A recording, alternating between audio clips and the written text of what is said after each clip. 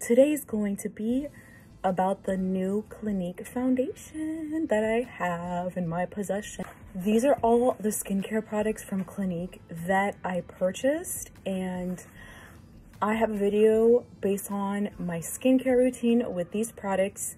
After you watch this video, check that video out on my page and on my YouTube channel. Today is gonna be all about this foundation, Even Better Clinical Serum Foundation by Clinique, and I'm in the shade WN46, which is golden neutral. I already have my skincare on, and I'm currently using all Clinique products. Let's take a look-see, shall we? Ooh. This foundation has broad spectrum SPF of 25, which is essential because I am using a retinol in my skincare. This foundation is also allergy tested and 100% fragrance free. It's weightless, buildable, full coverage, which is something that I prefer. Packaging is so cute.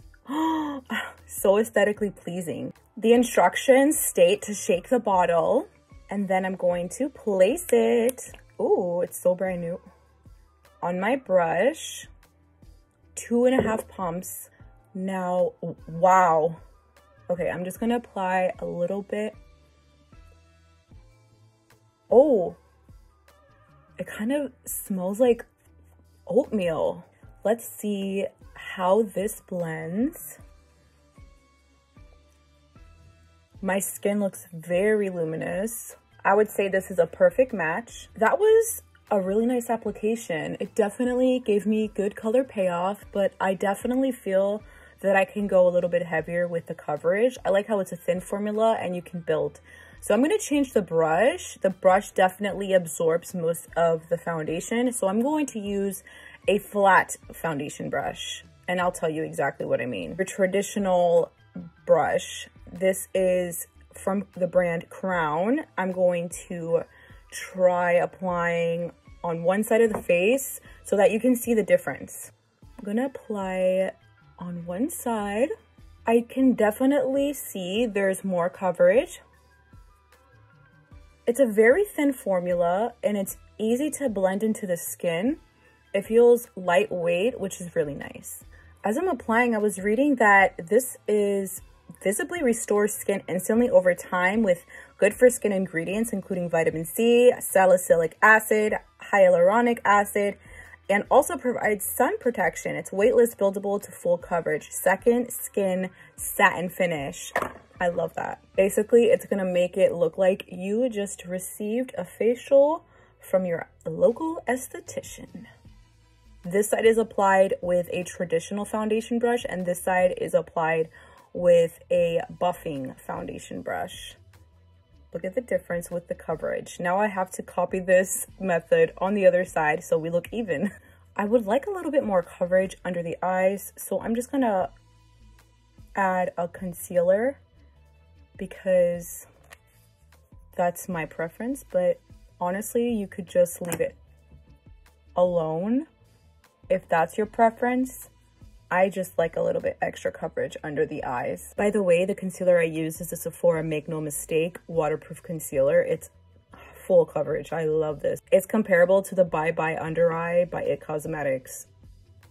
I'm going with this one for now on. I'm setting the foundation with the RCMA No Color Powder because I do not want to interfere with the color of the foundation whatsoever. Look at the difference that this powder creates before and after. I'm just applying this powder on my T-zone because I have combination skin. The Balm's Bahama Mama to contour the face. I want to see how this foundation works with powder on top, a powder contour instead of a cream contour. I want to see how the product settles. It was very easy to apply the powder contour on top of this foundation. It went on really smooth and it was easy to blend. Add a little bit more warmth to my skin using the Sephora palette. This is the Spice Market blush palette. I'll be using this shade right here. Toasting the edges. Using this blush that I bought in my dollar store haul video. And this is in the shade number 6 from Starry Cosmetics. I'm telling you, if you haven't seen my dollar store haul, check it out. I have such a vast collection of blushes, and nothing comes close to how much I favor this specific blush. I am obsessed with it at the moment. It goes with so many different outfits and so many different types of makeup looks. It complements my skin so well, and I haven't been able to find a blush like this anywhere else. Are you kidding? Are you kidding me? Look how amazing. It just melts into my skin. It's perfect. Dip into the original highlight palette. This is the palette that I would use all the time, the Anastasia Beverly Hills Glow Kit. This is very well loved. That glow, baby. Proof Brow Shaper Pencil by Sephora. This is also something that's changed my brow game. This is my holy grail brow product now. I've updated my brow game. Look at that. Oof. Set it using the MAC Fix Plus. I have a lipstick haul that I'm going to be releasing very soon, and it's based on all the MAC lipstick collection, all of them. Swatches and everything. If you're a curly girl like me, you understand.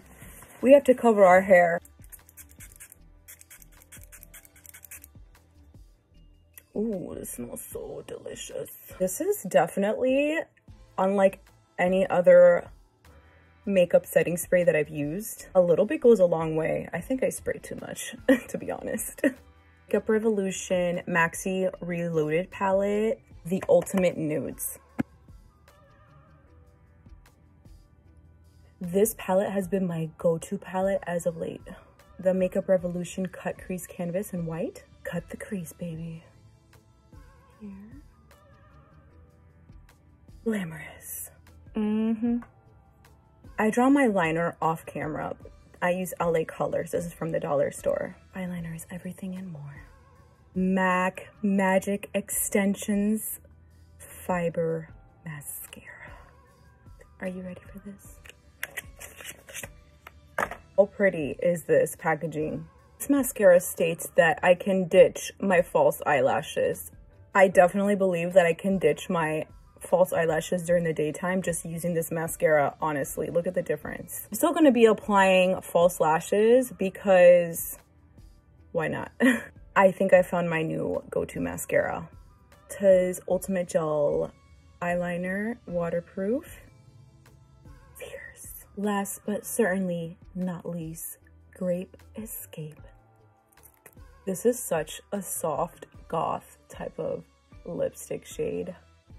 Thank you guys so much for watching this video. If you found this video helpful, give it a thumbs up and ensure that you're following me on Instagram and on Facebook. I also have a YouTube channel, so ensure that you are subscribed to the YouTube channel as well. I do post exclusive videos and content on there and exclusive video content on Facebook that I do not post on Instagram. So make sure that you're following me on all my platforms. That way you can see all the content that I am creating for you guys.